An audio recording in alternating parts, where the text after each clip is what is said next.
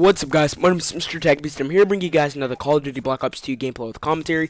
Today, what I for you guys is a video talking about how I got into Call of Duty. Now, let's briefly go over the gameplay. This is a 120-1 with the MSMC playing on the map YEMEN. I was playing a little bit of Ground War Kill Confirmed, one of my favorite game modes. This game mode really has been growing on me lately. I've been playing it a lot since I got this gameplay a while ago, but I got 120 kills with one death, so this made it a 120 KD gameplay. So pretty decent gameplay, and I picked up a ton of tags. I was just trying to get my streaks. Once I got my streaks, I would just try to keep overlapping them. That way I wouldn't have to get out of my lodestar, then try to go for tags. I could just get as many kills as possible and maximize my lodestar to its full potential and get as many kills as possible. That way I can work up towards my K9 unit and swarm, and then once I got those kill streak, I can start working up towards another lodestar while I'm in my current lodestar. So that's a really good tip if you guys are using the lodestar. Just try to maximize the most kills as possible. Commentary topic is how I got into Call of Duty. A lot of people have been asking me this a lot lately, so I just thought I'd give you guys the brief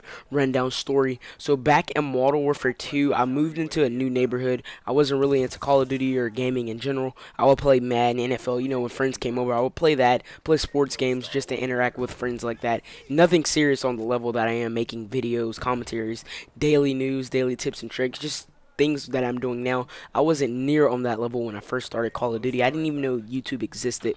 So I just moved into this new neighborhood. Probably about 3 to 4 months in, I started interacting with new people, some of the guys around my area. We started playing Call of Duty together. And back in Modern Warfare 2, I guess that was the all-be-all Call of Duty, because a lot of people in my school was like, man, this Modern Warfare 2 game go hard as fuck. You should go pick it up. I was like, alright, let me go try it out. So I asked my dad, could he buy me an Xbox 360? He bought the Xbox, and then I bought Modern Warfare 2 for my Xbox. And I was previously playing it on the PS3 with my friend, and I thought I would get an Xbox because most of the people at school said get an Xbox because we can play with all of us. So I was like, alright. So I got the Xbox. I really didn't like the Xbox, so I ended up picking up a PS3 because the controller felt so weird since I was playing PS3 Modern Warfare 2 every day at his house. So the controller on Xbox 360, of course, by nature, it felt weird to me, so I wanted to get a PS3. So that's my dad, could he get a PS3? He was like, no, you're going to have to stick with the Xbox. So I had to get used to the Xbox controller. Once I got used to the Xbox controller, I fell in love with the system. Then I fell in love with the Call of Duty series,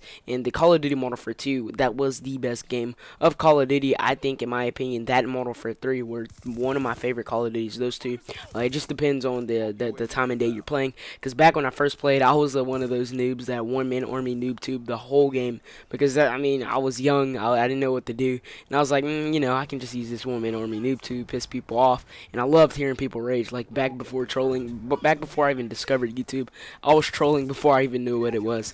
And then when Call of Duty Black Ops came out, everybody at school was pumped for the game. They're like, MrTechBeast, you gotta get this game. It's gonna be the best Call of Duty. Pick Black Ops up.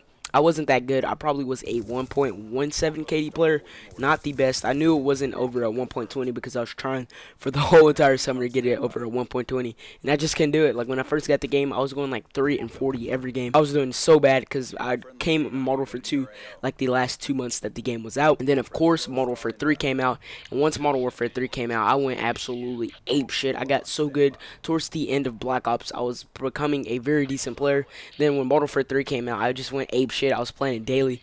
Me and my best friend, we were on that game like every day. Then I discovered YouTube. My friend, we went on this trip with our school to San Marcos, is somewhere down in Texas. It's kind of by San Antonio. And my friend was like, man, you gotta check out this guy named XJaws. Watch XJaws video. I was like, man, I'm just as good as he is. Because towards the end of Black Ops, I started getting cocky. Thought I was the best player alive in the world. Of course, I'm not the best player alive in the world. Currently, I found out about XJaws, started watching his videos, got into Modern Warfare 3, started doing videos, and now I'm here with you guys, and I'm now currently playing Black Ops 2, as you guys do know.